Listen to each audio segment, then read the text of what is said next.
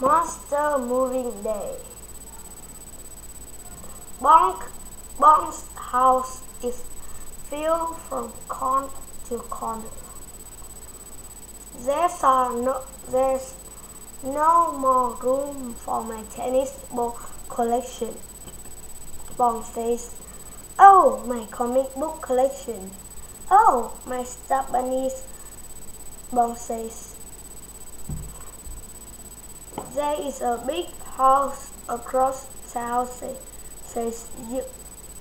"Maybe you could move."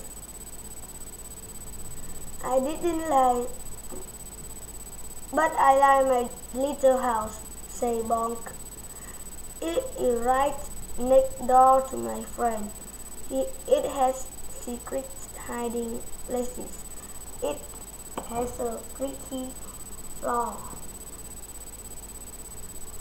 "That's true," say you. "But the big house will have space for all your collections." Says Bonk. "I do my collection. Maybe moving a good idea." The monster helped Bonk pack everything into boxes. They moved the boxes to the new house. "Now you have plenty of space," says Duke. That night, Bonk looked for secret hiding places. He jumped on the floor to see if they are creaky. He looked around for his friend.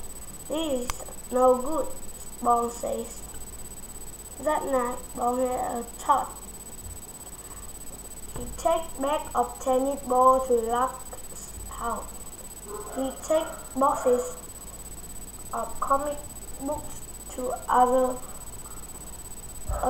house. He take basket of stuffed bunny to Yuke's house. Bonk moved everything else back to his old house. "Now I have space," says Bonk. In the morning, the monster has surprises.